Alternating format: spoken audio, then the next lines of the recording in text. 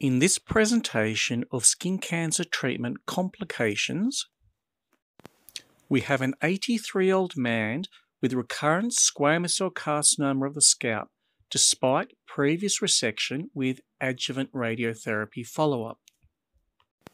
The main and largest area of squamous cell carcinoma was resected under local anesthetic.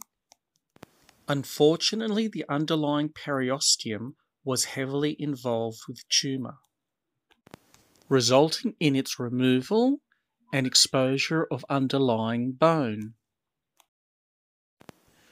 The best way to cover exposed bone is by using a skin flap. However, in this case, that was not possible due to atrophy and tightness of the scalp, as well as due to the previous flap performed and the adjuvant radiotherapy. The defect was closed as much as possible in a side-to-side fashion, and the remainder of the defect was covered with a thin, full-thickness skin graft. As to be expected, the graft over bare bone did not survive, resulting in a necrotic area. A wound such as this requires regular dressing with a hydroactive gel such as intravasite or salicylate gel.